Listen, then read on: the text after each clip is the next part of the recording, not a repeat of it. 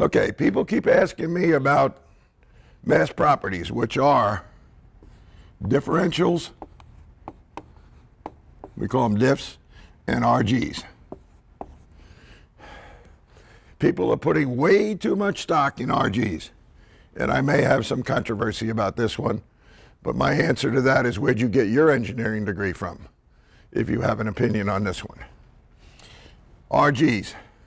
RGs mean, is the ball center heavy or shell heavy?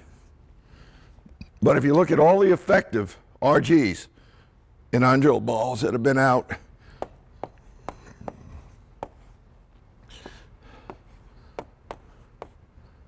in the last 2 decades, they're somewhere between 2.480 and 2.580. So if I take and subtract 2.480 from 2.580, I get 0.1. If I get 0.1 divided by 2, I don't have to do the math in my head. The answer is the most you can change that number is 5%. 5% is not a big difference. But now let's talk about diffs. Effective bowling balls, undrilled, with total diffs between 0.23 and 0.53 under the new rules.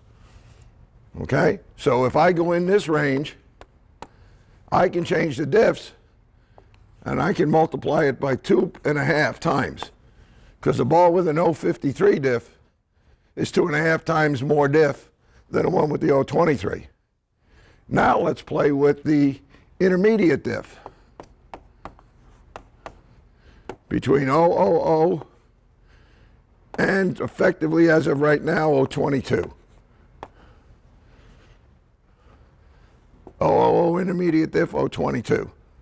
You don't even want to talk about how much of a percentage change that is. That's enormous. So what you're going to find out is, and it's the drilled ball numbers that determine the motion. And I ask people when I do seminars, is there anybody in this room that cares how an undrilled ball rolls? And they all laugh. But they all pay attention to the numbers of the undrilled ball. It's the drilled ball numbers. I'm here to tell you that the most important mass property or specification in a bowling ball is the intermediate diff of the drilled ball. Because that number is the indicator of the shape of the motion of the drilled ball. That's the one you care about. The higher the intermediate diff of the drilled ball, the sharper the breakpoint potential. The lower the intermediate diff of the drill ball, the smoother the motion potential.